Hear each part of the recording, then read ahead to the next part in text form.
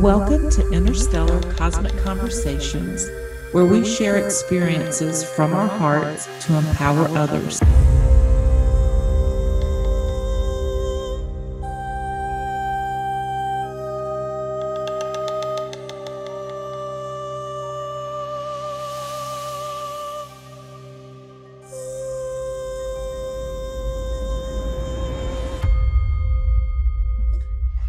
Hello, everyone. Welcome to Interstellar Cosmic Conversations.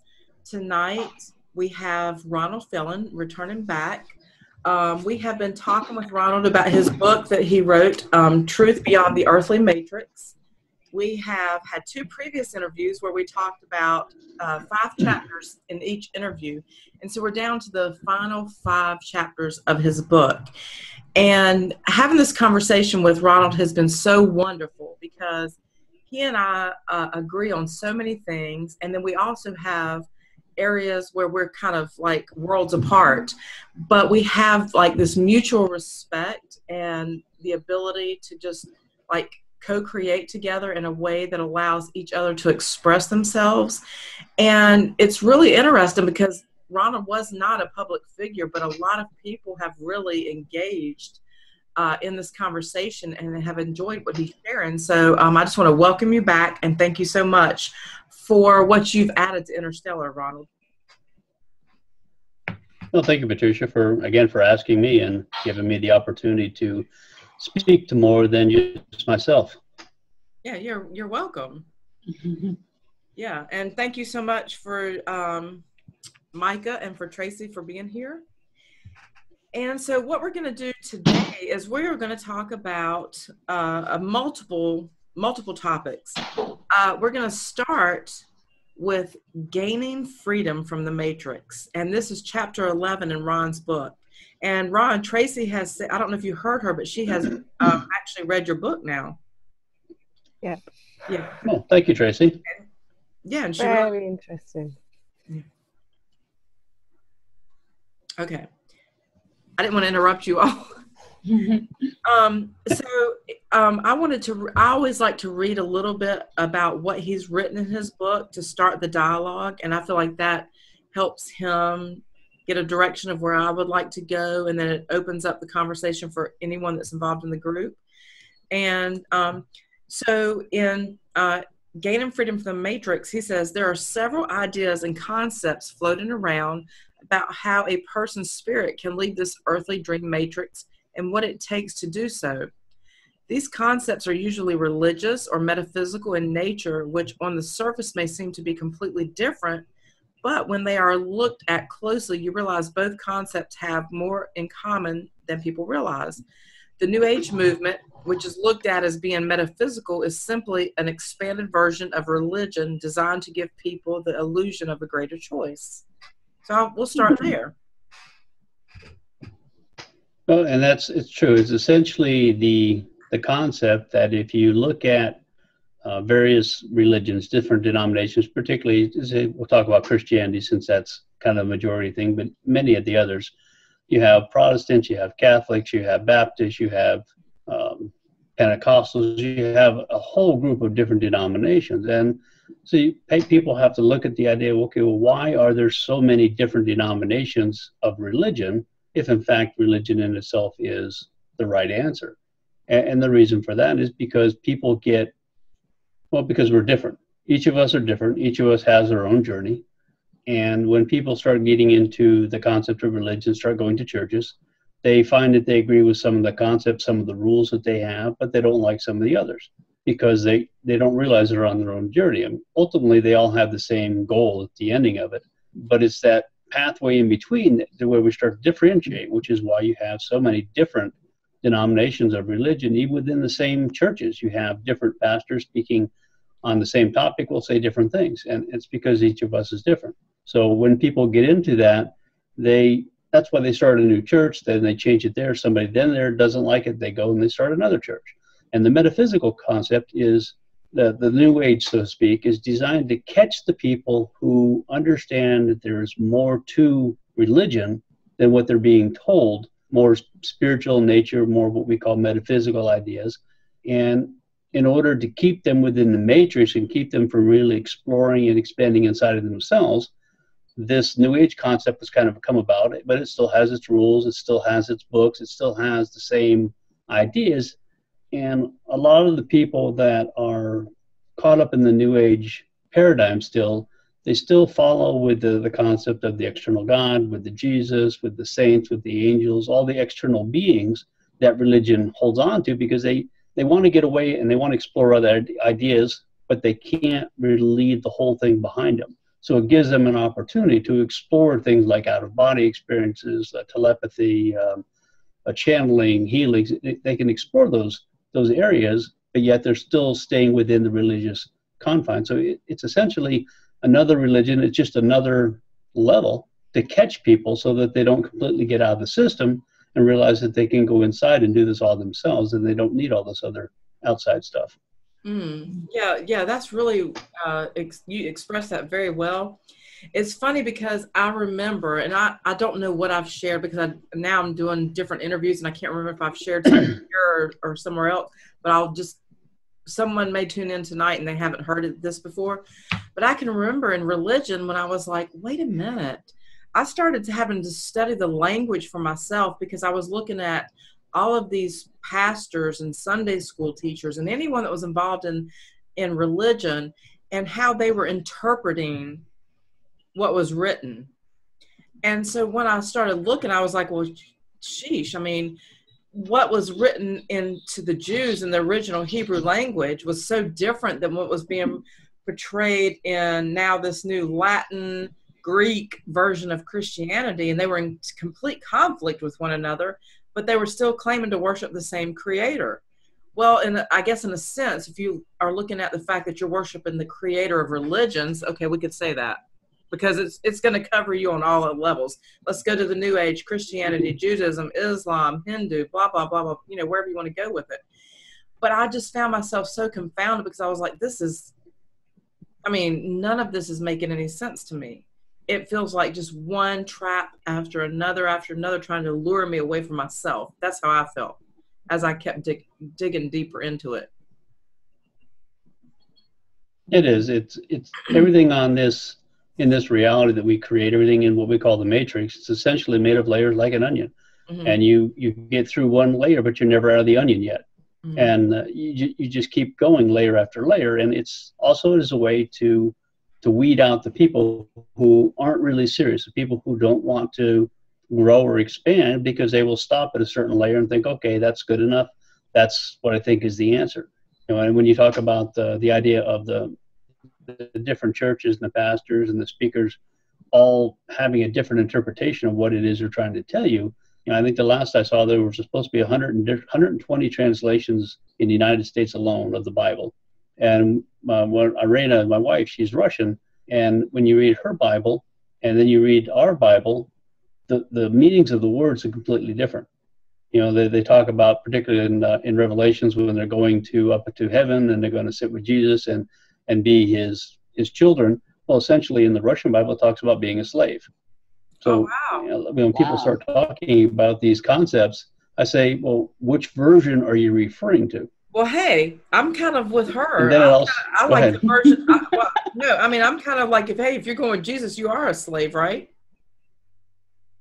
Yes. If you're sitting up in heaven, and the concept, the idea, you're going to sit around 24/7 worshiping some being in front of you and hope that they'll drop a breadcrumb for you. I mean, what kind of a life is that? Basically, so her Bible says the translation is slave. Well, on the American, it doesn't say that, because people will get a little upset and they may not buy into that concept. So they look at things differently. And remember too, what I said in one of the other interviews, I think, was that we wrote the Bible.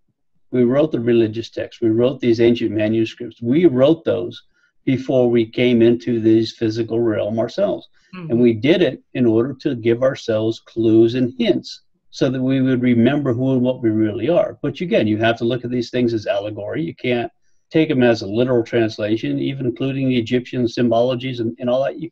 Nothing is literal. It's all written as an allegory in order for us to remind ourselves who and what we really are. But people, again, it's that onion thing. People get caught in thinking, okay, this is it. This is the direct translation. That's good enough for me. Yeah. And I like what you wrote here. You said some religions believe that everything you do comes back to you, and you are stuck in an endless circle of repeating or paying for what you have done in your past life, or in a past life. Well, that goes back to what we talked about, I think, in the first interview in reference to karma, the concept of karma, the wheel of karma, they call it. Well, what is a wheel? A wheel is an unbroken circle. You can only go so far around a circle until you start all over again. So essentially, you're never going to leave. You're never going to get out. You're just over and over and over again. Mm-hmm. And when you look at their idea of the karmic cycle, is that you are paying in this life for what you did in the past life that you don't remember, of course. Which means, how can you change anything in this life when you're paying for what you've already done that you don't remember? So how can your next life be any better than the one that you're just living now, because you're still paying for the one you were already in? You're stuck. It's just an endless cycle to keep people in there. Yeah, I see that a lot in like New Age concepts and things that I was introduced to. Is a very similar thing. Just, it's always about past life stuff, and you're always going to be paying for it. I feel like the same thing with religion, always paying for your sins. Some you did, you must have sinned, so therefore that's what you're paying for, and you got to, be right with God, and then things will be okay. And, that whole storyline. Mm-hmm. Mm-hmm. Yeah, I will share some. And that goes. Oh, you go ahead, Ron. That goes back to the concept of sin is. Yeah, that's fine. I'd rather that. That's fine. Okay. It goes back to the concept of the sin and the karma is basically a way of making people feel guilty. Mm-hmm. Everything that you're doing, every thought that you're going to have, it's impossible to move beyond the guilt, because they tell you that your thoughts are going to get you.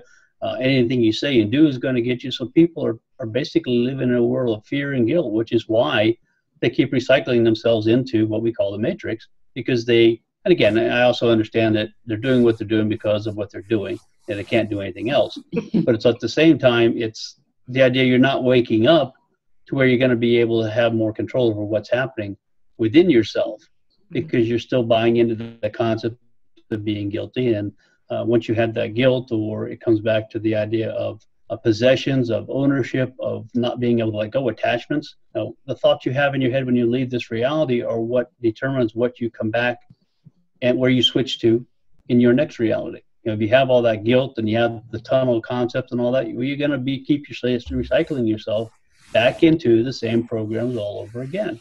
And when you leave this reality, if you have the thought in your mind that you are done, there's no more levels, there's no more dimensions, there's no more worlds, there's no more guilt, there's no more attachments, none of it's real.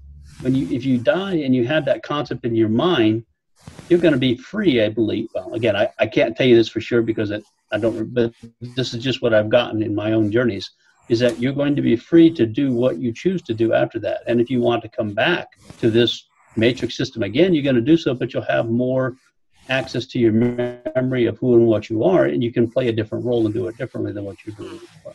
So it's all about trapping people. The Tibetan Book of the Dead, when I read that book, I realized, again, I wrote that book, and which is interesting, because a few years ago at a show, I had a guy come up and tell me, he says, you wrote that, didn't you? And I said, well, I felt that when I read it, because I understood everything in it and I already knew what it was. And they essentially talk about the idea of the thoughts that you have when you die are determining what's going to happen to you.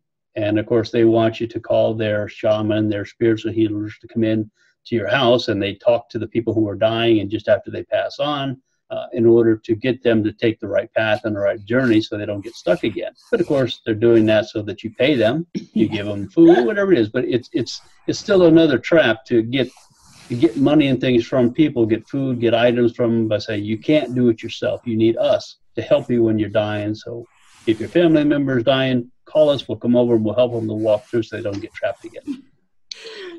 Yeah. Oh, can I say something? No, because that's another trap I've seen with other friends that are on the spiritual path, is that you always need somebody else to help you clear this stuff, whether it's family karma or issues, or if you have a spiritual block, you always need somebody else. And I was someone who thought that same thing, and I got tired of it, because I'm like, I'm spending way too much money and way too much time on things that I realized I could just do for myself. So that is very true. I think that's a trap that a lot of people under. I have to have a shaman. I have to have a healer. I have to have somebody else outside of me to heal or clear this issue. And then what happens is people keep coming again and again and again. Yeah. It's like, it's crazy. And and so I 100% agree with that. And so what I personally have experienced, just for me, and I'll share this, and you guys you can definitely say, Patricia, you're full of, or just say what you're feeling. So for me, it was like, I was really struggling because I started doing sessions with people, and I do it on a donation basis. And I got a lot of ridicule about that because they were like, well, everyone was like, well, why would you do it for a donation basis? Why don't you give yourself a value? And I'm like, my value is that I've already experienced this, and so I want to offer this to someone else because it doesn't have to be paid for. This is something I want to share with my own personal experiences, not to try to make money off of it. But what I've come to be aware of, somebody might want to mute because someone's got a lot of background volume, so when you're not talking, let's see who's got it, and just mute it, whatever. Yeah, okay, that's good. And so what I came to realize is that, wow, we do really walk one another home as far as sharing our experiences when we communicate. And this is what my sessions are. And there's no such thing as me healing you or you healing me. It's when we communicate, we are creating some type of awareness within one another that creates this remembrance of who we are, and that we're not a victim, and that this is not something that we did not create or co-create with one another. And so that's what became very empowering for me. And I'm started going like, why is everyone charging these people? Someone will come to me and say, I've been going through the healing process for 25 years. And I'm like, what? When I actually started going through it, it was just a matter of, first of all, I had to become aware of what was happening to me. So that within itself it really did take me about a year, because I wasn't familiar, and I was so brainwashed through religion that I wanted to experience, because it did teach me things, and it came to me at a time when I was very vulnerable and made me feel secure enough to keep going. So I accept responsibility for that choice. But I wanted to go through that experience. And then when I started to leave that, and then I started to try to feel, become aware of how to empower myself, I still had to go through that kind of emotional experience and the whatever. The most bizarre thing to me is I never felt like a victim in my whole life. No matter what weird crap was going on, I just didn't feel that. I always felt like I'm here for something greater, and it didn't make sense to most people around me. But I think what you're sharing is so huge, because we have lost the memory of that we have created. And we're going to go through, I think when we start sharing this, it's like we're going to be going through all 5 chapters in one chapter if we're not careful. But there's just so much that is, well, it's all ours. It's all our creation. It's all what we wanted to experience. And where we are feeling like we've missed the mark, or we've made a mistake, or something's just not right, it's just because we're not ready to face that we did create it all. And I'll be quiet. Sorry. That was just huge to me. What you shared. I agree with you. Yeah. That's really a big thing is I try to get people to understand that you can't do anything but what you're doing. You don't make mistakes. You don't make a bad decision. Now, with that said, would I make changes in some of the things I've done in the past? Sure, I think most of us would. But the fact is, you didn't have a choice in what you did. I still believe we're here simply to experience what we have already chosen. We're experiencing without knowing ahead of time what's going to happen. We're experiencing with feelings and emotions, and that is all part of our experiencing process. So get past the regrets, get past the idea that you're guilty for doing something. You did this to this person, that they did this. Let it go. You did what you did. It's done. It's gone. It's happened. It's already happened. It's always going to be happening, and it was supposed to happen. So move past all those kind of ideas of being guilty and holding on to that kind of regretting of what you did to somebody, no matter how bad it may be. say you're sorry and move forward. Do it for yourself. And you talked about the idea of going to see different people. And I think every one of us does that in the beginning. We all, because as we start to understand, we have this thirst for knowledge, and we're looking and looking for somebody or something that's going to help us to satisfy that thirst. And we start going through a lot of different processes, and that's also helping us to grow. And eventually you get to the point where, like Mike has said up there, that you understand it's you. There is no one else. You can do this stuff yourself, but you have to get to that point. It's like going up a staircase. You can't get to the top in one step. And as we go through these processes, we start to realize to ourselves that, you know what, it is me. There is no one else. It's all about me going inside, working it out myself, because it's me. I planned it. I set it up. And then we pass that on to someone else and let them get to the same thing. And like you do with your work, Patricia, I got to the point where doing the healing work I was doing, the energy work, to where I would simply tell people, all I'm doing is giving you a jump start. I'm going to give you a chance to have the vibration, to experience what it is you were. Your higher self, my higher self will get together. They'll understand that, and it's going to resonate with you. And then people would have a physical, emotional, or a spiritual experience while I was doing the toning sessions. And I never asked them what was wrong, what the problem was, because I didn't care. I wasn't working on that. I didn't want my mind to get involved with it. And they would have their own experience, and I would tell them, take that experience, whatever it is you saw, you heard, you did, and it's there for a reason. Use it to grow. I said, but don't come see me again, because I won't see you. Yeah, there you go. Well, see that, and that's perfect. I've said the same thing to other people. Like, there's no reason once you start to remember and feel these things, there's no point. And I love something that George Cavaslis shared in California. He said, where everyone is saying like original sin, no, it's not original sin. It's original intent. It was our original intention to create everything that we have created and co-created. There was no sin involved. We're not fallen beings. We don't have anything to apologize about or to regret. We don't.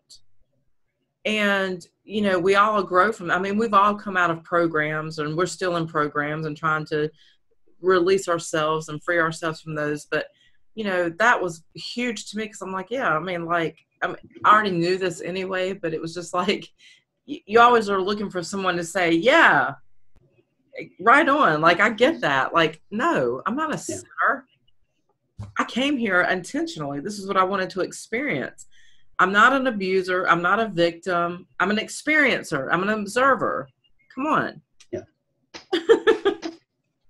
Yeah. Yeah. Exactly. All the other stuff is designed to make people feel guilty. They make people feel guilty. They're going to look for something else, someone else. They're never going to grow. Yeah. You have that guilt. You're still holding on to it. Yeah, exactly. And okay, so I want you to go into this, and we'll go to the next one. You said, we will not follow the light no matter who asks us to go with them or what we may see.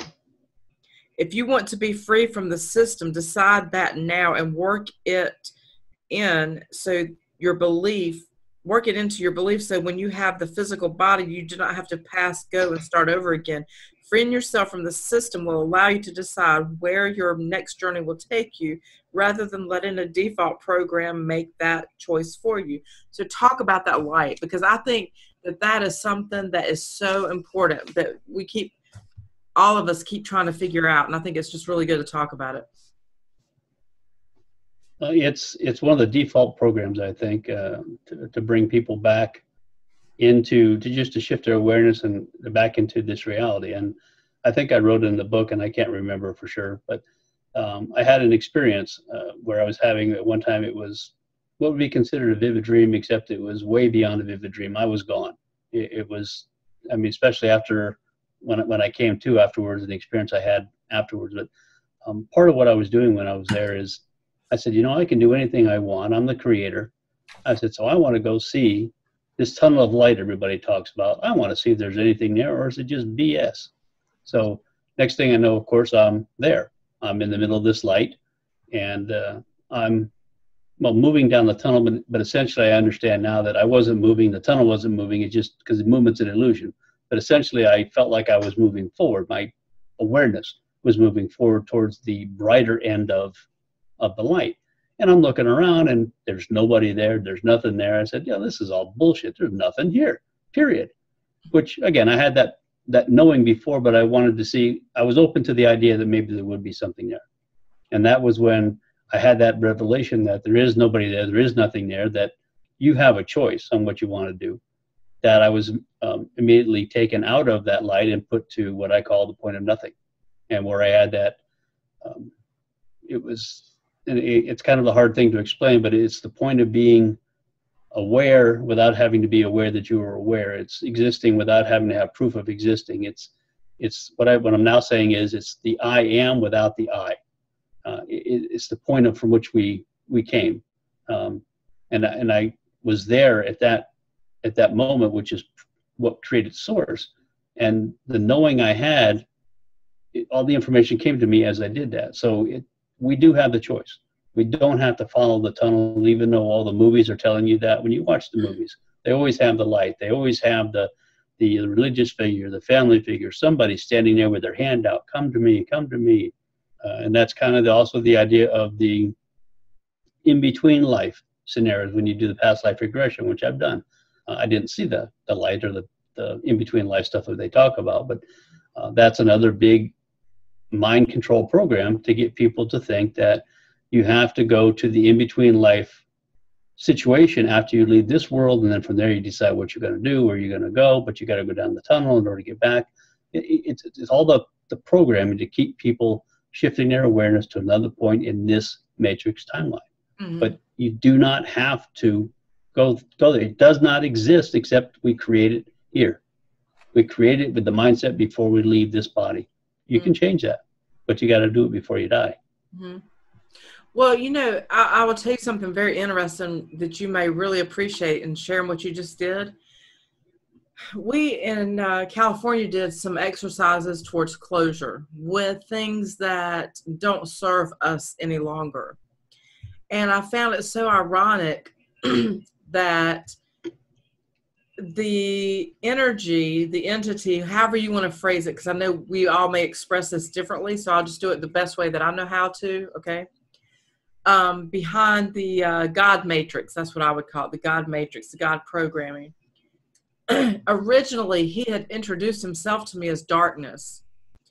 And that was deceptive because what he wanted to do is he wanted to make me feel that darkness was something negative. And so that when he came to me as light, it would feel as though it was the savior that had come to put out the darkness. And so I really had already done a particular process with this being where I'd already agreed that, no, I'm not going back there again, but it's always kind of tried to bring me back into this relationship. And I fought it. I wouldn't even go into religious texts any longer because I was so concerned that I would get caught up in my previous relationship that I might get confused. And so I didn't even want to go there. I didn't have enough confidence in myself, but I have a lot of confidence in myself now to know that I can do it and share things without any kind of fear. But so when I was doing closure, complete closure with this energy, it came to me as darkness again. And I was frustrated because I'm like, I'm not seeing anything. All I see is darkness. What's going on? Everybody else is describing these beautiful images and whatever that they had experienced. And I'm like, well, I'm just looking at pitch black. Nothing's happening. I don't know what's going on. And all of a sudden at that point, he put on like a monk's cloak. And so this brown cloak kind of encompassed his body with a tannish colored tie around his waist. And still in his face, all I could see was darkness. So it wanted to let me know, I guess, that it was taking on some kind of physical form just for my own awareness of what was taking place. And it bowed down to me, not in subservience, but in respect. And I did the same thing back. And we had this like mutual awareness and agreement that we thanked one another for the experience. And he just kind of walked off into in a cave. That's what it looked like to me.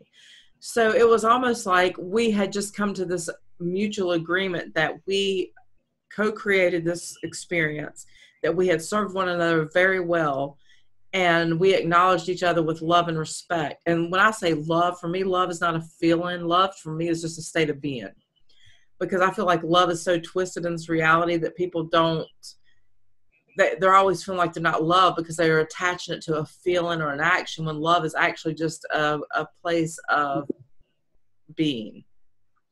And that's where we were in that moment. And I was like, wow, that was spectacular. That's pretty cool. That's the concept that we hired these people, so to speak, these entities and beings. We created them in order to have the experience that we're having here.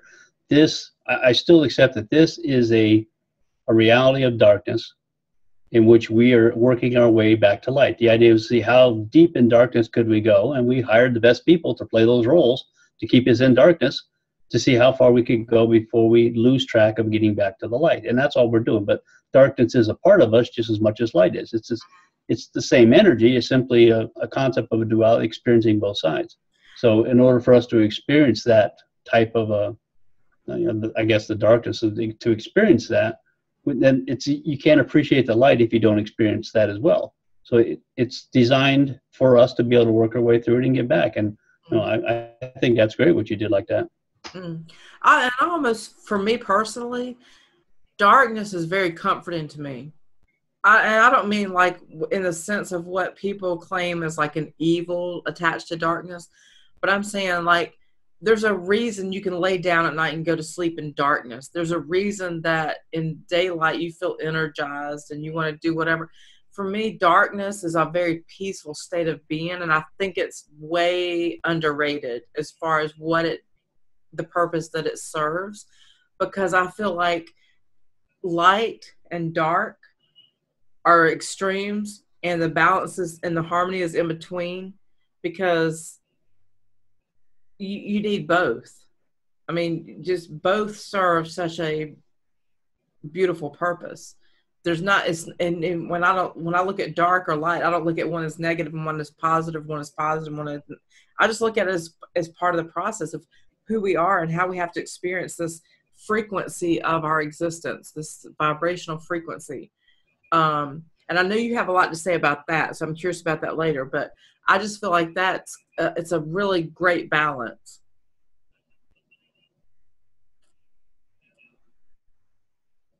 It is, and then what you're talking about is essentially what I experienced in that experience that I had, where I went to the point of nothing, which is essentially existing. It's the point of balance, the point of peace, to where there is nothing. You don't have to know that you exist to know that you exist. It's that point, and then the light is the creation of from that in order to experience what we're experiencing. Because as that point of nothingness, you don't experience anything as nothingness because there's no reason for it. Once you start to experience something, you have to have a way to experience that, and that's where the creation of source. Mm-hmm. Source was created from the thought of nothing, and source created light, energy, vibration, and what we call atoms in order for us to have what we consider a physical reality. But it came from the point of nothing. It's an aspect of nothing, but it's the same thing. There's no difference between it. It's the same. It's just being able to experience itself in different ways. Ourselves, I should say. Yeah. Yeah. Yep. And I see that great void for me, like, because I think I'll wait because you talk about that later. I'll go into that later. So let's talk about, do we have free will and choice, or have we been lied to again? So you say we are told that humans have free will and that no one has a right to interfere with our free will. The idea that we have free will choice in our life seems to be a concept that most people accept without a second thought. And then you say, the more I learn / remember, the more I believe that free will doesn't exist on Earth, and what we have is nothing more than a limited illusion of choice. The system was set up so people would believe that they have free will and not fight against those running the show. I guess you could call what we have as limited free will, but is limited free will really free will? What's the question? Do humans have free will? Really comes down to, has really comes down to has nothing to do with any system on earth. It has to do with whether we came to this world with our life plan and all decisions already decided our subconscious spirit. So I'll let you go into from there. Yeah, free will is one of the, to me, it's one of the biggest programs that we have, and it's the longest chapter in the book, because I really like looking at that idea, and because it goes along with the idea of creating your own reality. You know, they're both illusions. So, and what it goes into, the idea is that we came here to experience what we're experiencing, which means we've already chosen what we're experiencing. All decisions and possibilities that we could have made have already been made, already there, already created. We're simply experiencing those things as we go along. But in order to give us the illusion that this reality is real, we have to think that we have the option of choice. But if someone tells you what your choices are, do you really have choice? Do you really have the concept of free will when someone's telling you what it is you have to pick and how you have to do it? And you have negative consequences if you don't follow their rules and their system. So that is not free will by any stretch of the imagination. But from the time that we're babies, we're basically told that these are what your choices are. And we grow up accepting that the limited choices that we're given is really a free will concept. But the free will is on that does not exist when someone well, to me, it doesn't exist. If someone's telling you what you have to choose, it doesn't exist. It's the same if you look at the concept of religion, Christianity. You know, people say, well, you have a choice. You can accept Jesus and go to heaven, or you can not and you can go to hell. Well, if you really read what the Bible tells you, it says you're already born going to hell. So what's your choice? There is no other choice. Yeah. Yeah. You know, it's either accept and follow their rules and submit to their plan and give them what they want, or you're going. You don't have it's not a choice. Yeah, and so for me, like even the process of what we're doing right this moment, like here we've got Judy, we've got Micah, we've got Ronald, we've got Tracy, and we've got myself. And so here we all are, and we all decided, okay, we're going to join into this Zoom conversation tonight. But did we decide that here, or was that already something that we had decided as we were co-creating this reality prior to experiencing the reality? For me, and I just look at this, you know, everybody is free to share how they feel about it, and I'm perfectly open and to listening and respecting anyone's opinion and their truth claims, because we all, here's the reality, we're all going on our own experiences. That's what we share from our own experiences, and they may be very different. For me, when someone says manifest your reality, I'm like, really? Manifest my reality? So right now, if I'm in the thick of it and I'm looking at my reality, I'm like, well, here's what I would do, but I can't do that. I can't create that. I can't create exactly what I would say I want to manifest right here, right now. If I had free will, easy peasy, right? But from my greater being self, I am experiencing everything that I wanted to, even the fact that I can't create beyond what I'm feeling like I want in the now. So I'm learning something every day, and I have really been able to acknowledge that and embrace it, because what we're doing when we're trying to avoid something that's not comfortable or something we want to create beyond what we can actually manifest, because we think, okay, now I can just manifest this in the moment, it really wouldn't serve our greater being.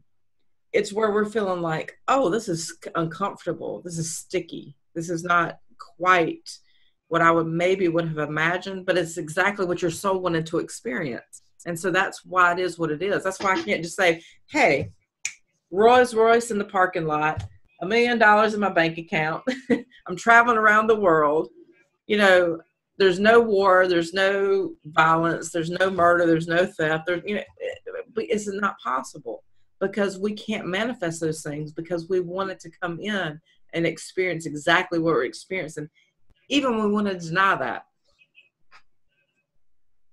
Yeah, and it's true.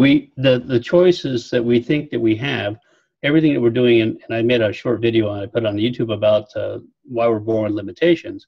The choices that we are presented with, that we think we're presented with, are all designed to lead us in a certain direction, to make us have a certain experience. And you can't move outside of what those are. You know, and I use a lot of examples in the book about things, about the idea of free will. And the other concept is, if you can only make one choice, do you really have choice? You can't go outside a building and go left or right. You can't choose this car, that car, that car. Basically, you're making a choice. You only get one. So how is that free will? Well, you can only make one pick.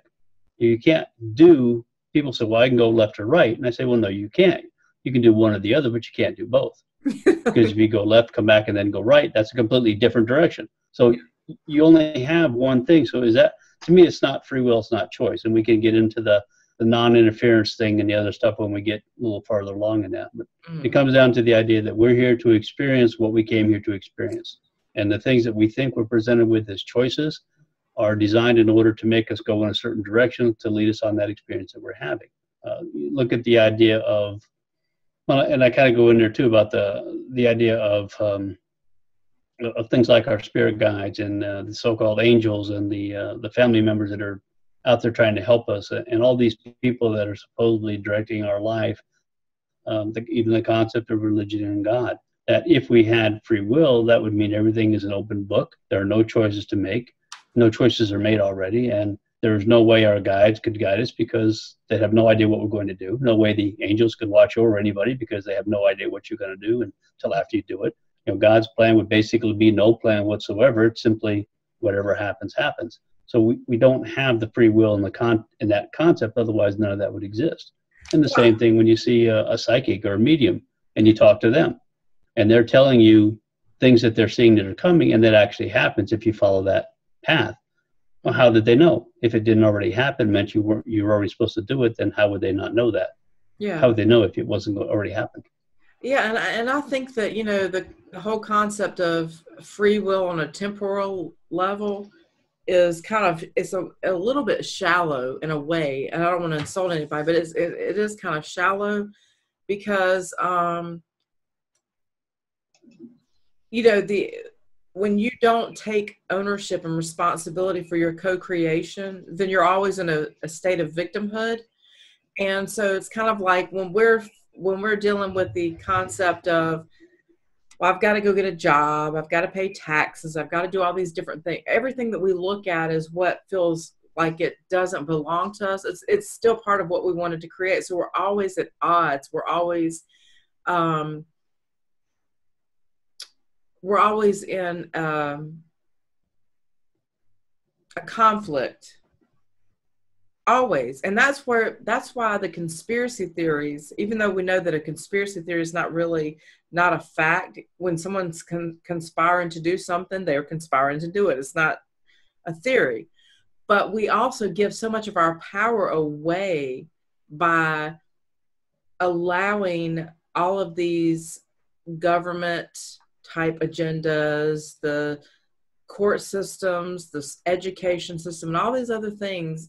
They control us to an extent that we feel like we have no power, and we have all the power. The only reason that those things even exist is try to distort and distract us from the fact that we are so powerful and that we are these creators and co-creators of this reality. So I feel like it's really important for us to, you know, just acknowledge that about ourselves and not give so much away.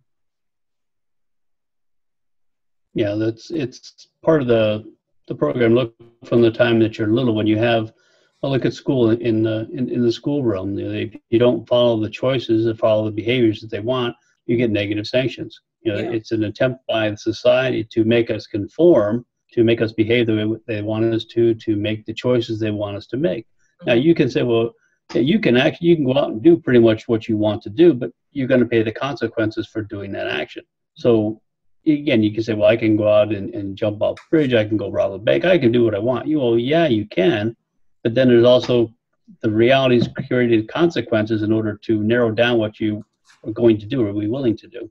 Yeah. Yeah. And you wrote this beautifully here. You said, when you look at the bigger picture, you will see that everyone is doing what they had planned to do and that they can't do anything else. There is no right or wrong decisions and no mistakes.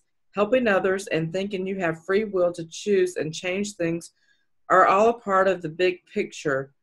If people hide their head in the sand, then that is what they plan to do until they realize it accomplishes nothing. If we don't have to follow our prior plan, does each decision create a different timeline, universe, reality, outcome, or do all choices or paths we can take eventually end up back to this ultimate timeline with only one predetermined outcome? And I think that's brilliant.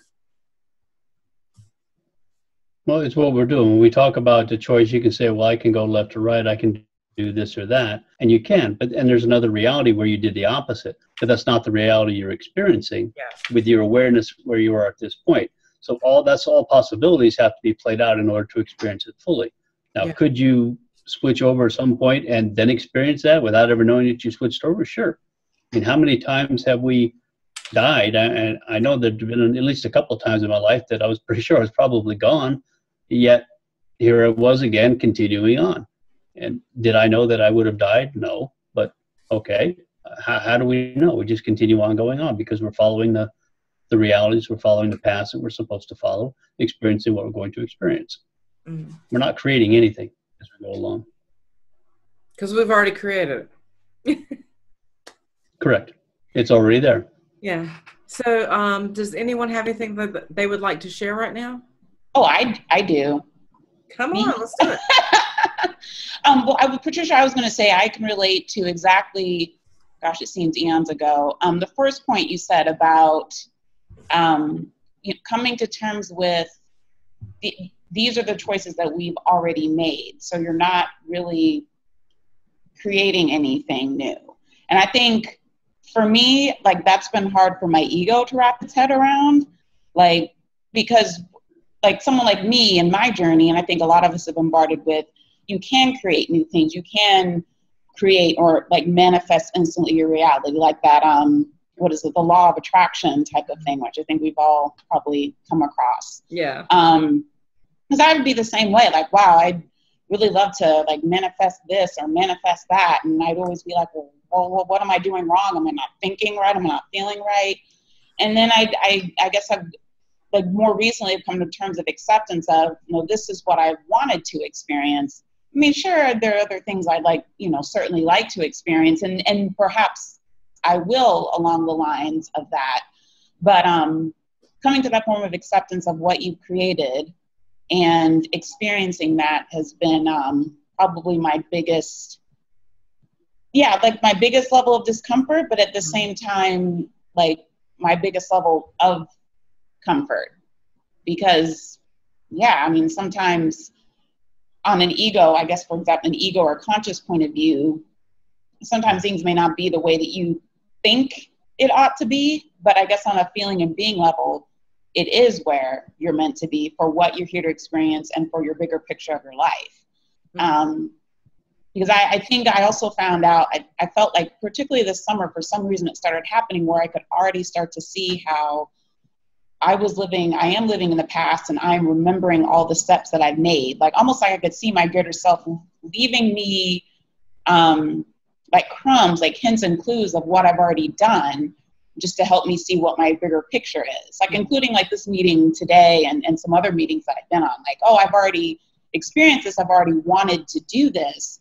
And it's just now me going about and living out those choices and understand how they fit in my greater being and my greater purpose. Mm-hmm. So I definitely agree that we already put out these choices and made these things. I think it's just like an ego concept for myself, maybe for other people. It's like, well, I'd really love to have this right now. I'd really love to have that right now. Is there something I'm doing wrong? Is it really, all that kind of monkey mind kind of stuff. Yeah. But when I relax into myself, I realize like, no, I'm meant to be where I'm meant to be right now. And how life blossoms and unfolds is how it's going to unfold. And it's just a matter of kind of like following or kind of going through that path and following it. And as I've been doing so, it's like, wow, I'm okay. Like I'm actually comfortable with what I've done and where I am in my life. And somehow, some way, things are still working out as I knew they would a long time ago. But, sometimes your mind's still like, wait, I don't understand this. But it's like, no, I do understand this. So, yeah. Well, see how wise you are. So you're actually going between worlds. What you're doing is you're the actor and the observer at the same time. Mm-hmm. So you're realizing your creator being, and you're acknowledging your creator being, and you're also acknowledging yourself as the observer as you're acting it out, because you've acknowledged you created it. You're acknowledging that you are acting it out because, oh, I would like this, this, and this, and this, and then you're observing the whole process. Mm-hmm. See? Yeah. And so that's what's so beautiful, because I've done the same thing. It's like I would get really frustrated when someone would try to put me in a situation there and say, I'm so sorry for your experience. And I would want to say, stop telling me you're so sorry for my experience, because that experience is why I am who I am today. I needed every bit of that. Mm-hmm. And it takes a lot to get there. And I'm not discounting people when they're not in that place of knowing that. But once you're there, you're like, don't tell me you're sorry. I don't know. I know. Yeah. Yeah, no, I feel the same way, because I've gotten the same thing. Like, oh, I'm so sorry, and I hope it gets better. And sometimes we're like, just stop. But it's like, no, I'm where I'm meant to be. And like I said, even though like ego-wise or consciously, small Mike, as you might say, is like, this is annoying. But then it's like, it's okay. Like at the same time, there's this like sense of like, I'm okay. And it just feels like leaps and bounds I've made between where I was like 2 months ago and where I am today. Mm-hmm. But it was like, wow, to have a sense of ease, acceptance, love, and gratitude, and know that all of this is actually here to help me for whatever it is my purpose is. And so I know I've left myself clues for why I'm going through this. It's just now living it out. And now I feel like I can, with the sense of greater ease and greater acceptance, as opposed to all this level of, resistance. Like, why is this happening to me? Why can't I change it now? Yeah, I know. I totally get that. Mm-hmm. Yeah. Thank you for sharing that. Yeah. Yeah. Judy. That's the ego, as you said. The ego wants to be in charge. And that's what you're experiencing when you want that. The ego wants to be running the show and taking everything else. And another way to kind of look at it is, think of yourself as the writer of the movie. Mm-hmm. You wrote the movie. That's your higher self. You're sitting there. You did that. You created this before you came in. Now, as the observer, you are the director. You were watching. You're kind of putting things around. You're kind of doing that, and you're also the actor inside the movie. So you're all three of those positions at the same time, and that's what we understand here. And instead of thinking it, well, we're just the actor. We're not. We're part of that. And the other thing too is, maybe there is an aspect of you that is acting out those other things that you wanted, because remember, they're possibilities. Your awareness may not be there, but there's an aspect of you that is doing those. So yeah, you're already doing it. Mm-hmm. And you get to experience it when you get back inside your spirit self, so to speak. Then you had to have all that experience already played out for you. Yeah. Yeah. So Judy or Tracy, do either one of you have something you would like to share? I'm still in my pajamas, so I'm not putting my video on. But no, I feel as if I'm in deep water here, and I've just been going through a situation lately with a repeat situation with a landlord situation where I get into these repeat situations of danger, and I'm realizing I do create this. That's where I'm at. I'm just trying to see the patterns in my life, and they usually have negative consequences. So that's where I'm at with all of this. But I feel as if I've jumped into deep water with you all. But I'm enjoying listening. Thank you. Oh, well, thank you for being here. When you say you jumped into deep water, are you saying what we're saying to you is overwhelming? Yeah, it's kind of hard for me to grasp it, yes. Okay. But I'm doing my best. Okay, we just appreciate you being here, so thank you. Thank you. And you don't have to agree with anything that's being shared. We're just We're all sharing based on our experiences and our perspectives. And if there's anything you want to come in and just say, hey, I don't get it, it doesn't make sense to me, and you want to explore it, you're welcome to do that. Thank you. I was very interested in what you said about the process of closure. I would love to hear more about that sometime, or do that myself. Okay. Somehow. Anyway. Okay, yeah. Okay. Well, we can connect. I'm going to have to give you my, you and I communicated, I think, last on Facebook Messenger. My Messenger has been up and down, and I'm getting bombarded with a lot of messages. So maybe I can send you something with my personal email so you can contact me that way instead. That would be good. Or else I could email you somehow, and then you'll have. Yeah, we can work on that after this. Okay, thank you. You're welcome. Okay, dream reality, the truth about the world and all that is. Okay, Ron, we got a beef right here. Okay. Okay. I don't believe I'm in a dream. So I'm going to let you. Okay. I do get that there are a lot of illusions. But I would even say this, and maybe this is where we'll come to a neutral place. Like, even if you're in a dream, let's just go with your scenario where you're in a dream. Even your dream would be a real experience, true or false? Yes. Okay. Correct. So now an experience doesn't make it real. That's our neutral ground. Yeah. Okay. Yeah. My point on that is, because it's an experience, by my definition of real, an experience is not necessarily real, because an experience has a beginning and an end. How can you say, well, I had that experience was real? Well, if it was, but it's not now.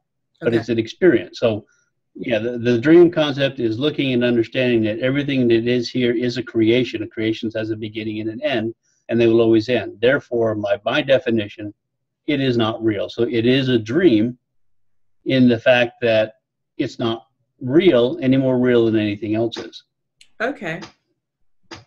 So for you, when you say something's a dream, that means, like, you know that we are infinite creator beings. We have no beginning, we have no end. So for you, when you call something a dream reality, that strictly means it's our creation or co-creation, and it will cease to exist.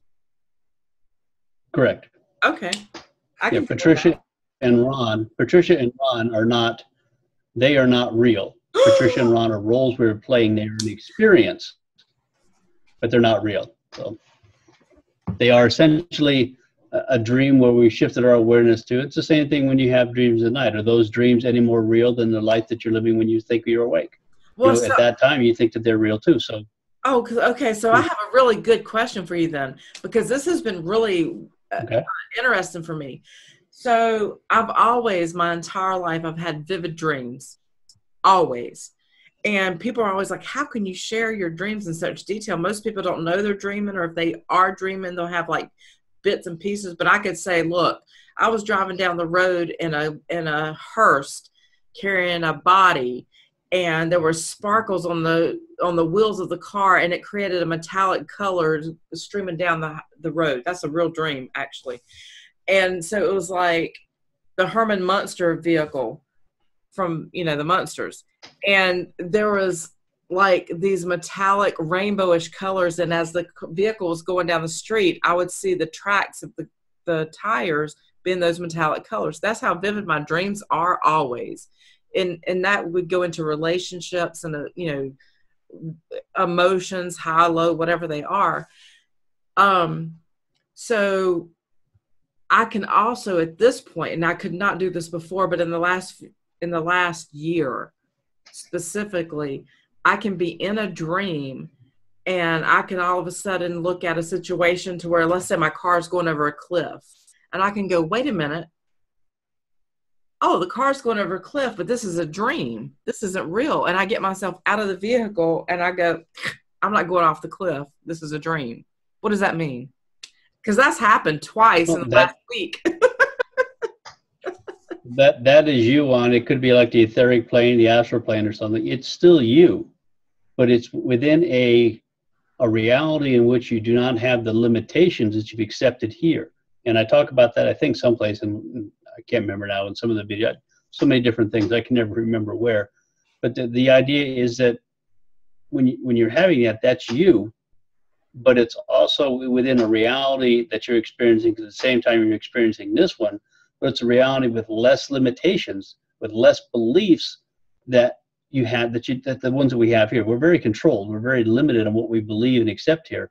And I found that once you get into those type of dreams and those type of experiences, that you will find some of the beliefs that you accept here that carry over. I found that it applies into those other realities that you doesn't quite go all the way. Like example, when I was, one of those times I had that experience and I realized I was creating it, and I said, okay, well, I can go through a cement wall. And of course, suddenly the wall is there. I'm going through this wall, but I don't go through it. The wall starts expanding and my hands is like a rubber balloon. And at the same time that happened, I had the instant understanding that that happened because within this reality, I still had the concept in my head that humans can't go through cement walls. And so that was playing over into that dream reality, which is another dream, but with less limitations. And it was showing me what I was still holding on to.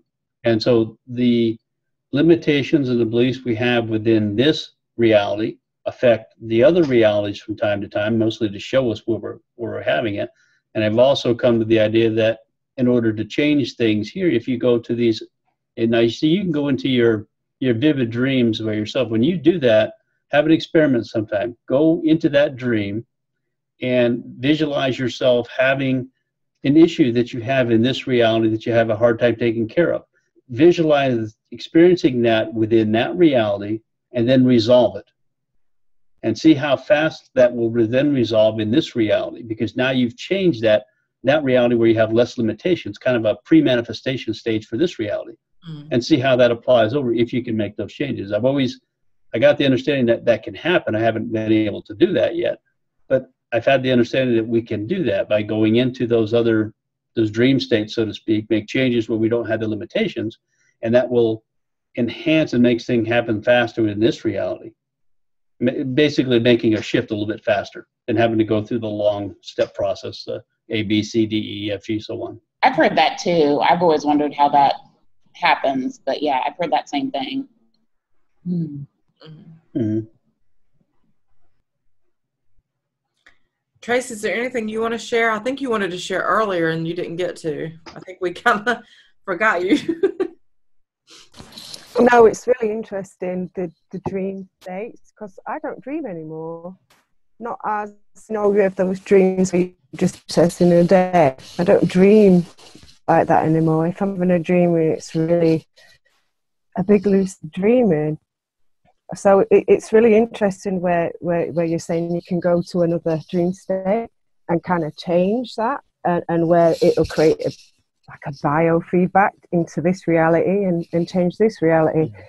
I'm really interested to try and work in that way internally myself. You know, that's I think there was reasons why I had to read your book, and that was just like kind of to trigger me to do more of an internal exercise, really, within whatever triggered me in the book.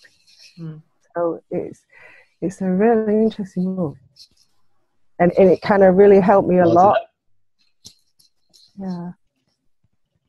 That was just the information I got when I was there, is that the beliefs that we have here, the limitations, transfer over into those other realities, the lower realities, and it can show us what we're still holding on to, and it's going to work the same way you go in the other direction.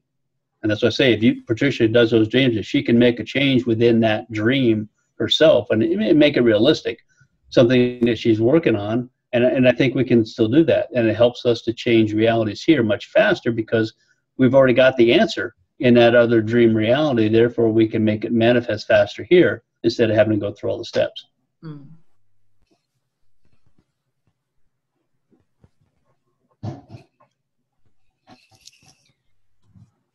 Are you good, Tracy? Yeah, I'm fine, thanks.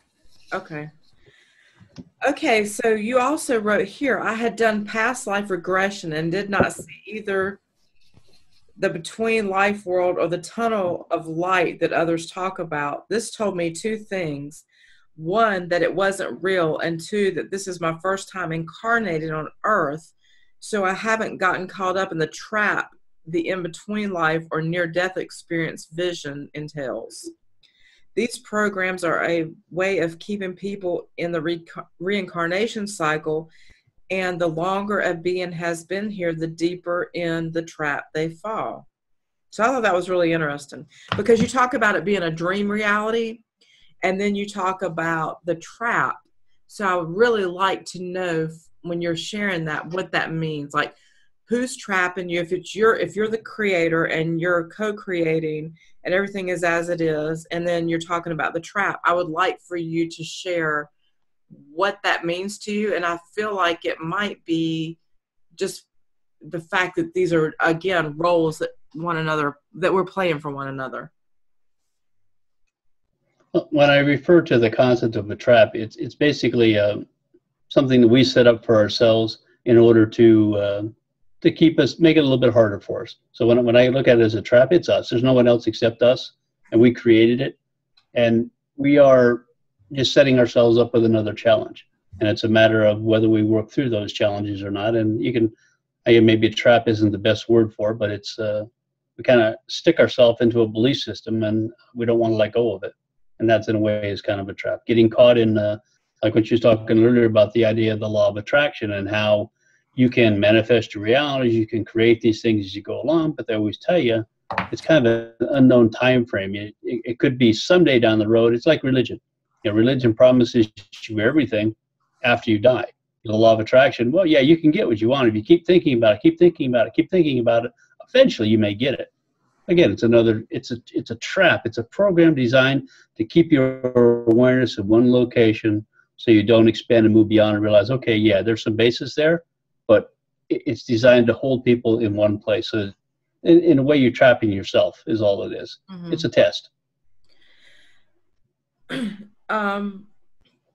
Okay, I'm going to ask you a question later. I want to ask you about, just don't let me forget this, because I don't want to skip what we're doing, but I do want to know how you experience these revelations, because I'm really curious about that.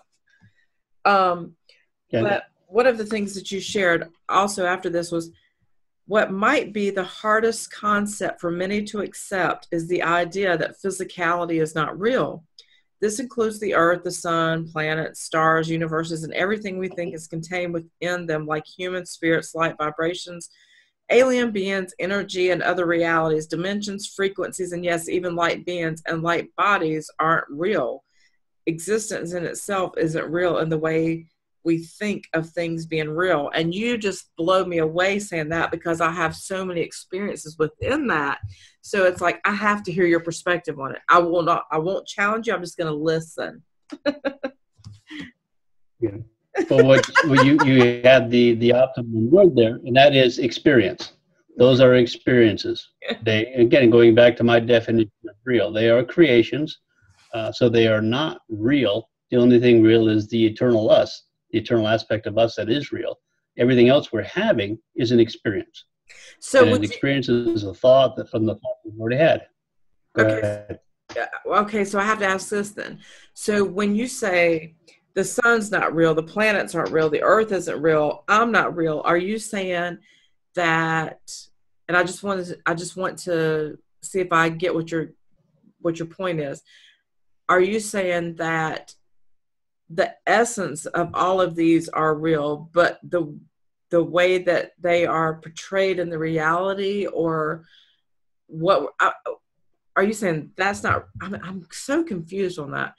Are you saying that we have created this in a way that, okay, we call it a sun, and there's an energy, an essence behind it. Patricia's not real as far as this, but it's a connection to that greater being of herself that is real outside of this. I'm just, explain, please, explain, Ricky. Yeah, everything is an aspect. And when you look at the concept of what would be our higher self, the point of source and the point of nothing before that, the sun, the planets, as we, again, Now, we can say planets and suns, but have any of us ever been to these things? Do we know that they actually exist? Now, we see a light in the sky, and we're told that's the sun, that it's this big, it's this hot, it's doing this. We see other lights in the sky, and they say, well, these are planets, and this is the, you know, again, we're accepting what we're being told without having any definitive proof for ourselves or experiencing what we're having. So they are part of the reality that we are experiencing. They were created to make the reality that we're experiencing be as it is and to make it more real.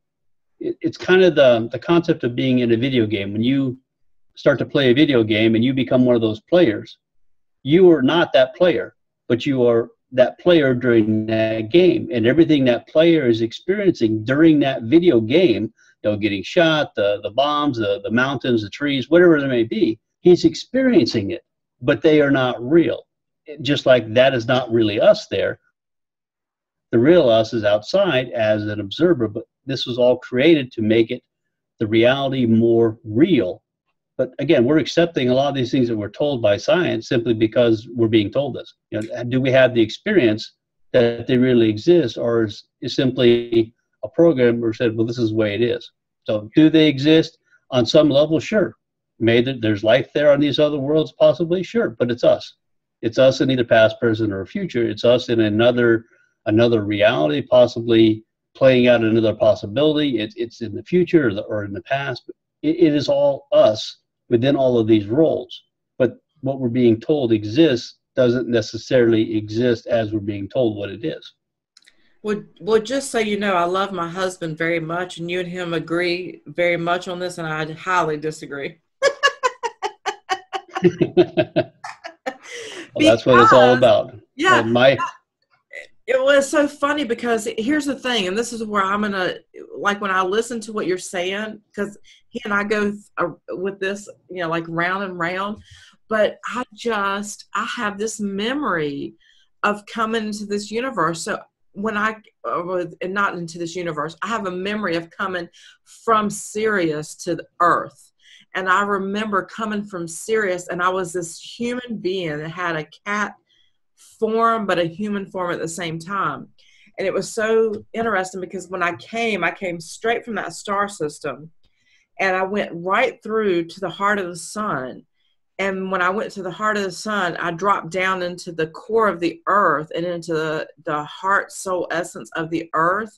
But I was coming up like a dirt cloud coming up underground. And when I did, the more it was just like circulating like this, like a funnel cloud. And then the closer it got to me, because I was here as the observer watching all this. And when it got closer to me, it became this like ball of golden light, a pyramid erected.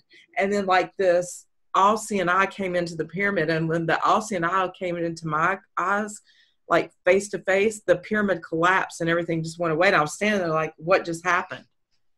So it was like I was getting this connection of my soul, the earth soul, and the sun soul all connecting with one another, the heart of us. And that happened to me several months back. And so it was like that was such a real experience for me. And it was like a true connection of these energies. It was like we really connected in an agreement that we had co-created our experience together. So that's where I get stuck when someone, and not just you, like I said, my husband and we go round and round about this. And because I'm the wife, I get to tell him to be quiet, and he says, okay. But that was such a real experience for me that was like a confirmation as to how real my journey is. So I could only say that even in the experiences that we're having, they're very real experiences, whether it is. Yes. Yeah. I know I'm repeating that again because this is me. Yeah. It's the ultimate it's the ultimate experience because we accept it as being completely real because of everything around you is designed that way to make it look that way. Now, when you say you came in from Sirius, now I really understand that I came in from Pleiades. And now I don't have the experience that you did coming through in that direction in that way. But this goes back to what I talk about in the idea of time travel and how the universe works. Mm-hmm. Everything within this universe, all these other planets, Sirius, Orion, all these, they are humans. They are humans on some possibility played out within another possibility. Remember, we're going to this universe, we're trying to get to the top of the mountain. And there are a finite number of paths to get to the top of these mountains. And each of these paths are the timelines within this to get up to the top of this mountain. And there's multiple ways. Along each path, you have the realities. That's the scenes that you're going to have along the way. And there's little side paths that go off and come back, which are our possibilities. So what you were experiencing is you were experiencing from yourself in what we would call the future, but it's all simultaneous. And at some point down the road, humans, as we evolved into these so-called other worlds, gained the ability to shift our awareness consciously to another point in what we call space-time, but it was simultaneous with what we were already experiencing. And that's why I said that when we came back to this point in space-time, and this may be the one point where this always happens, where everything kind of converges together, as to where we came back in order to shift the awareness from the timeline that we have just completed. In other words, the timeline that we were on, which I'll call, say, the machine world tech timeline, that played out all the way. We experienced all possibilities, all probabilities. We got to the top of the mountain. We're done. Now we're coming back down again, and we're going to take another timeline, another trail to the top of the mountain. And in order to make that change, we have to come back down to the trailhead at the parking lot. And people like you and me and others that are here, we've done that because we're ourselves, coming back to ourselves at this time frame, what we call a time frame, in order to shift the awareness from here, and then we start along this other timeline, this other path. And when that happens, the universe, the entire universe shifts automatically. Now, whether we go back to, you go back to Sirius, I go back to the Pleiades, and we start experiencing that other timeline from that awareness point or not, I don't know exactly how that's going to work or how far we're going to stay here. But this may be the point where we have to do that in order to shift timelines. Those of us from the what we call our future come back to here to shift our awareness, which is basically all we're doing is shifting to another timeline. Now the entire universe shifts simultaneously to this new timeline, and it affects everything because it's us. The universe is humans. And all possibilities and probabilities and all played out. So what you're saying is very real in the experience that you had. And that's, I agree with what you're saying and how you experienced it, but it's also a creation. It's also what you had to go through in order to get where you are, to be what you are, in order to change yourself around, to make that change, to get back to the parking lot so that you can go on the next trail. So is it real? No. Is it a real experience? Yes. Okay. Yeah. So I agree with that. And I'll also say, like, I'm with you. Like, when someone says ET, aliens, interdimensional beings, whatever, to me, we're all that. Those are all aspects of who we are. So, you know, if somebody says, well, do extraterrestrials exist? I'm like, well, I am an extraterrestrial. What are you talking about? You know, so, I mean, that's, for me, that is what it is. And so, and I also love what you shared about the timeline, because I feel like there is this one organic timeline that exists, and then you've got like all these little timelines that kind of veer off and whatever, but they all kind of come back to the organic timeline, because you're not going to change a cycle that was intended to expire, you know, at some point. Right. See, those are what I call realities when you're on the path, which is a timeline to get to the top. And then the little journeys you have off of that, the other aspects of us on the other worlds, that is all those little side trails that come back onto one timeline. Now we've switched the timeline, which is basically getting to the top of the mountain a completely different way, but our goal is still to get to the top of the mountain. And within this universe, it is still to get out of darkness, per se, and remember that we are light, to work our way back to that. We're going to now do it in a different path than what we just experienced. But the whole universe happens, it happens simultaneously, the entire universe, because we are that universe. Yeah. No, I'm with you on that. Okay. Free will agreements and non-interference by outside forces, truth, or another program. So I think we kind of covered this. That's what's so interesting. The more I do these interviews, the more it's so interesting how we get into a groove and we kind of go on and on to where we're going to go in the future, but we're already there. There's a lot of agreement amongst the metaphysical community that there are two laws of the universe that all beings must live by. First, that no being can impose upon or take away the free will of another. And the second, that there is a policy of non-interference with other worlds and beings. To me, the idea of non-interference is like the prime directive on Star Trek, where they aren't supposed to even be seen by less advanced civilizations, much less change their DNA or come back in time to change their decisions. I'm not sure who came up with the idea that a law of non-interference exists, but all the evidence points to the contrary. So, explain. Okay, yeah, we've pretty much covered the free will concept. The idea of non-interference. We're always told that humans are free on Earth, we have free will, that we're supposed to be allowed to develop and grow by ourselves. Yet the mere fact that we accept the idea that there are aliens or other species, the mere fact that anyone is channeling, the mere fact that we have any knowledge of anything existing outside of where we are, already shows we've had interference. Mm-hmm. You look at the concept of the DNA. The DNA have supposedly been changed. If we are was it a microcosm of the macrocosm, or whatever that word, however it goes, we're already parts of everything to begin with. So that's already an interference. The mere fact that we are creation, so to speak, indicates interference to begin with. If the idea of alien ships, of UFOs, the ideas of any alien species, that they're supposedly trying to control this world through the Anunnaki or the others, the reptilians, the ideas that any concept that indicates that there are entities or beings outside of us that are attempting to have some influence here already indicates that the concept of non-interference is bull. Right. It can't exist. If we know they exist, the fact that non-interference doesn't exist because we know they exist, therefore there's interference. Yeah, well, and there's a bit, to me, for me personally, from what I studied through religion and looking at ancient texts and things, when someone says like Anunnaki simply means those that came from the heavens. Well, yes. Did we not all come from the heavens?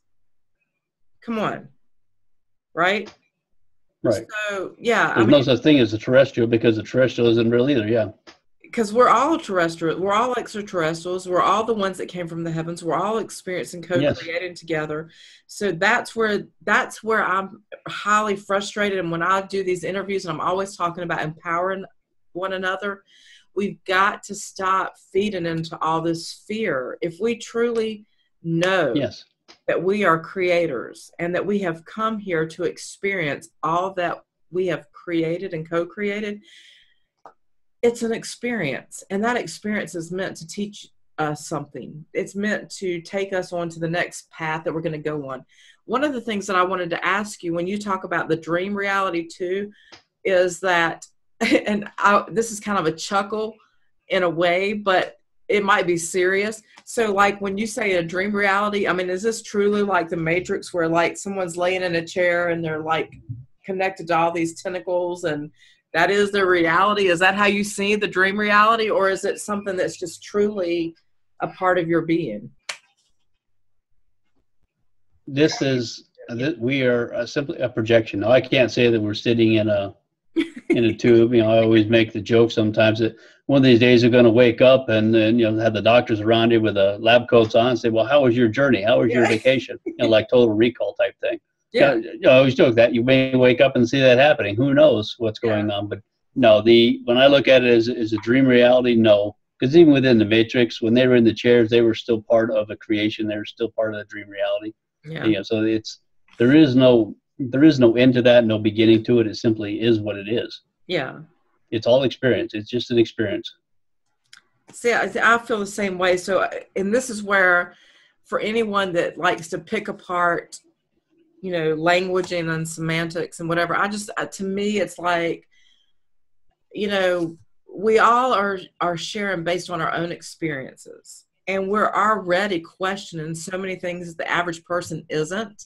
So we should never allow this to like create any kind of division or discord between us. This is part of breaking that illusion of separation and just becoming aware that, wow, we've experienced on so many different levels and our perspectives are different because of those experiences. And there's no right or wrong. There really isn't. There's no right or wrong in what we're, viewing and what we're observing and experiencing. It's just what we came here to do. So for me, that's why I love having a conversation where we can kind of explore the opposites of what we would see as our reality, Well, since we're just remember, we're trying to get to the top of the mountain, and each of us is playing a role on that journey. So are we going to be identical? No, because then what would be the purpose of that? So we're going to have some differences. We're going to have some similarities because we're on the same path, the same trail going to the top of the mountain. But we're going to see things differently as we go along, and that's what it's all about. And you share that because maybe the other person is looking to the left, you're looking to the right. You share what you saw. Oh, cool. Now I don't have to go through that. Yeah. So I'm not going to have a whole lot of input on the last chapter of your book. I kind of just want to let you explain what you wanted to share in this chapter, because you talk about evolution of the human agenda and Wave X. And I would just kind of like to let you share what you wanted us to take away from that. And if anyone would like to add to it, that's great. Well, that was kind of some older concept. I think that was back around 2012.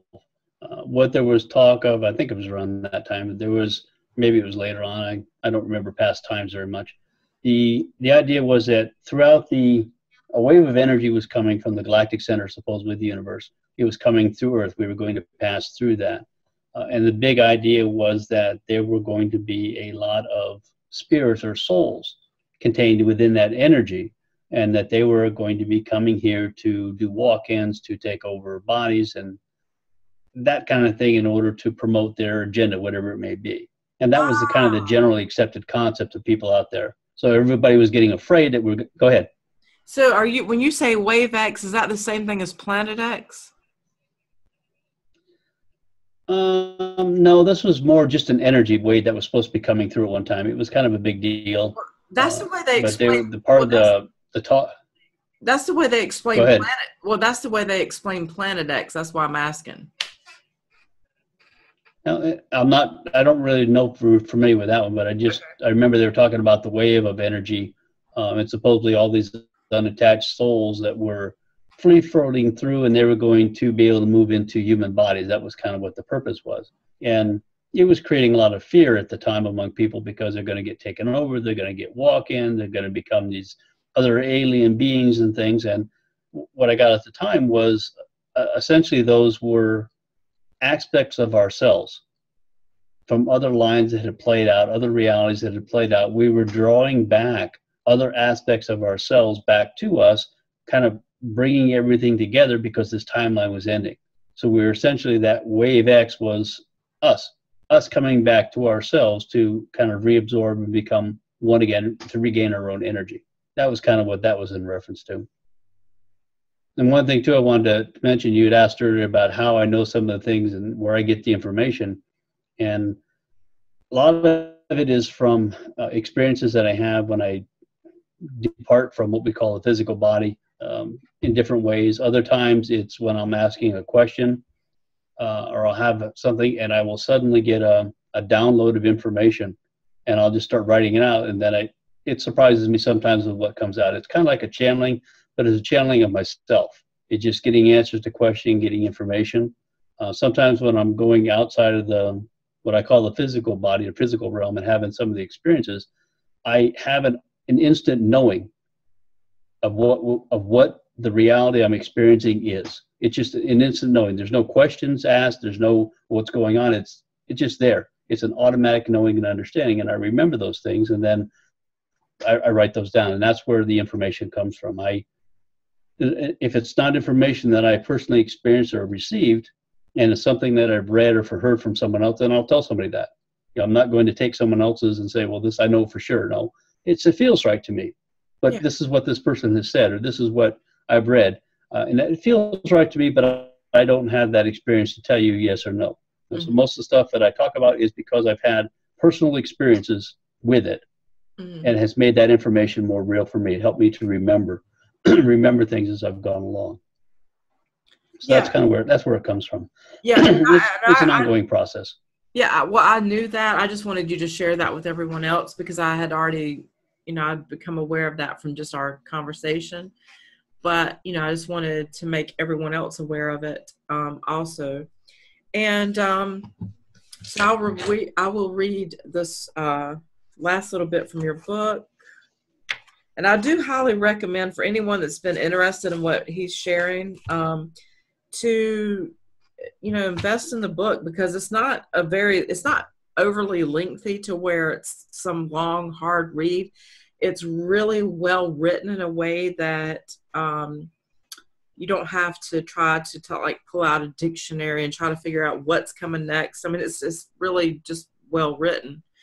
But what he has shared here, he says, I would like to thank you for joining me on our journey in continuing the search for truth. I'm honored to be a part of your journey and to have a share and to have to share mine for however long that will be. And he says, I've also explained that we are beyond the physical body, how we connect to our higher self, and the fact that our higher self is, and that there is no one above or beyond us. And I really, really do appreciate that. And above all, he says, now that you have finished this book, I want you to understand I didn't write this book to tell you what to think. I wrote it to get you to think.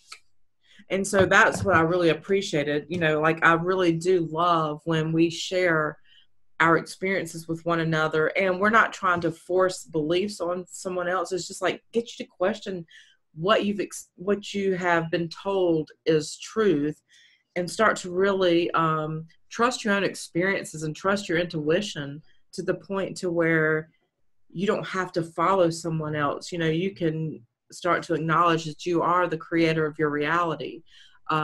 Free will doesn't exist here and now, but it exists on the very fact that you created exactly what you wanted to experience in the here and now. Right. Yeah, and then as you said, with and thank you for that about the book. My purpose in writing it, if people, is to point out what the programs are that we're going through, the belief systems that have been pushed upon us. And if I can get people to take a look at those, if they read it or they just glance at it or even watch some of the other videos and take a look at the programs. And if it makes them ask themselves, well, why do I believe that? Or what do I believe about that? And why do I believe it? And do I want that belief? Mm-hmm. That's the goal, my goal. My goal is to get people to think for themselves, to ask themselves questions and at least look at it. And then if you want to continue to accept that belief, if you want to continue to stay in that program, hey, go for it. That's your journey. But at least ask and question yourself. Make it yours versus living someone else's journey, someone else's belief systems. So that's my whole purpose in putting that on paper.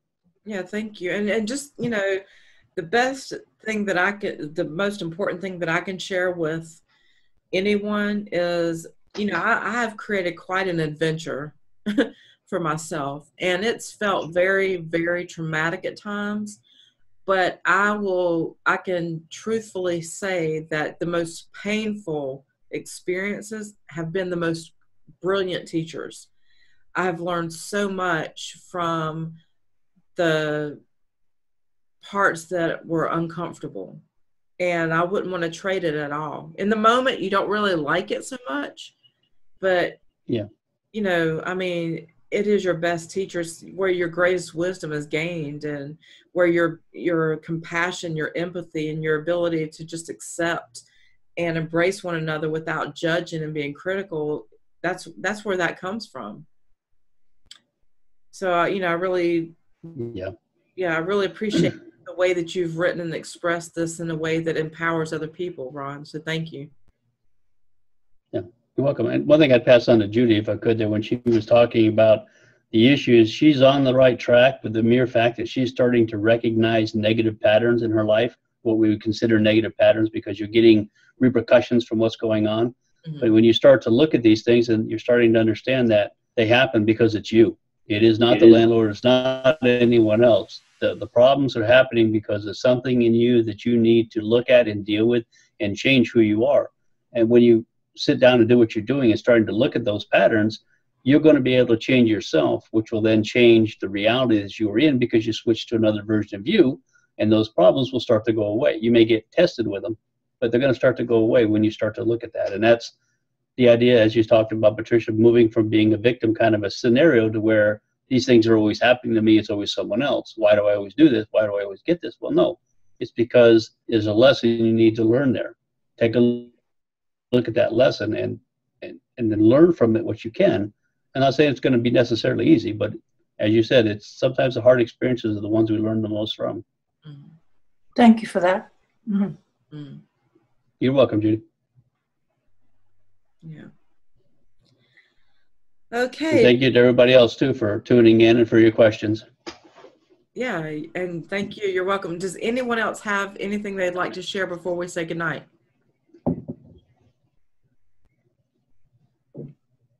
No, just thanks. It was a great conversation, and I got a lot out of it. So it's always good to listen and hear what people have to say and get challenged in a good way. Yeah. Awesome.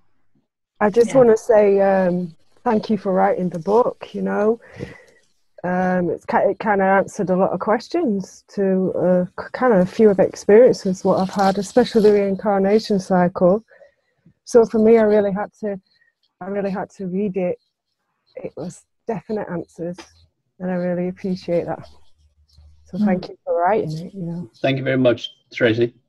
Thank you very much. And for those of you too that I do have a YouTube channel. If you just type in my name, I have some videos. I make them relatively short, dealing with some of these subjects and some other things, just kind of short things as they come up. It may give you some other ideas on programs and maybe help you look at things a little bit differently as well on there. Yeah, and I'll make sure that I do share that when I post the interview. So I will share this on YouTube and my website. And when I do, I'll put your YouTube channel on there for them to go and click on as they look at the recording. Okay. Thank you, Patricia, and thank you for the 3 interviews, for the chance that we've had to discuss these things. I very much appreciate that. Well, you know, thank you. I do appreciate it also. And so, you know, in the future, we can look at, we've gone through his book. So we went through the 15 chapters of his book. I did see where you said there might be a second book. I don't know if you're going to still do that or not, but if you do, we can definitely look at that. But even if not, if there's a subject that you would like to go into, or if someone wants to recommend something for us to talk about, you know, I'm completely open to doing this again and diving into just a particular subject on a deeper level. Yeah, I like I said, I like to do a lot better when it's the kind of thing where kind of have a direction and there are questions, and because that brings up other ideas and it gives a good direction to it. I'm not a type of person who likes to just stand up there and lecture because to me it's not good. You know, it works a lot better when there's a subject and we start to talk about it and people have questions, we go different directions and kind of play with it. And that's the kind of thing I like. It's not, like I said, I'm not the seminar guy just to stand up there and talk. Yeah. Well, I love this kind of platform too, because one of the reasons that I do this is so that we can all, you know, grow together and become aware together. And one-on-ones are important for some people, but just like in general, I love to create group environments where we can all just kind of inspire one another and, you know, help each other question the things that, you know, have been on. We all have questions and we all want to become more aware of things. So this is always a great platform for that. So I really enjoy it. If nothing else, we get confirmation from other people about what we're doing and experiencing as being what we could say the right path. I've gotten a lot of feedback from people in different places, and it's really about confirming that they're not alone in their experiences and that they don't have to keep looking over their shoulder to see who's listening when they're talking. You know, like, if you had an experience, you had an experience. Enjoy it and move forward with it. Don't be afraid to express it sometimes. Yeah, definitely. Yeah, I see. That's my thing too. I'm like all about being transparent now because I'm like, I have nothing to hide. Like, really, when I share who I am, what can anyone take away from me? When I acknowledge who I am, when I acknowledge every deep, dark secret that I have, and that I acknowledge the most beautiful moments at the same time, I'm telling you my life story. I'm not giving you a candy-coated version. I'm giving you the real me. And when I give you the real me, I mean, that it is what it is. No one can take anything away from me or add anything to my, it's just me. And I love that. I love that freedom. Yeah, it's understanding that other people don't determine your sense of self-worth or your value. Yeah. Other people don't decide whether you're going to be happy or sad. You know, don't give them that power over you. Claim yourself. If they like you, they don't like you, it's not relevant to anything. Yeah, exactly. Yeah, I agree. Okay, everyone, this has been awesome. If no one else has anything to share, I'm going to go ahead and say good night to everyone, but I'm going to give you one more opportunity. Is anything else anyone wants to share? Okay. Thank you so much. I will have this up on YouTube tomorrow and on our website, and we'll share also Ron's YouTube channel, and we'll see what we can do in the future. Okay. Yes, thank you. Thank you very much. Yeah. Good night, everybody. Ciao. Good night. Thank you. It was Good night. great. It was great. Bye-bye. Bye. Bye.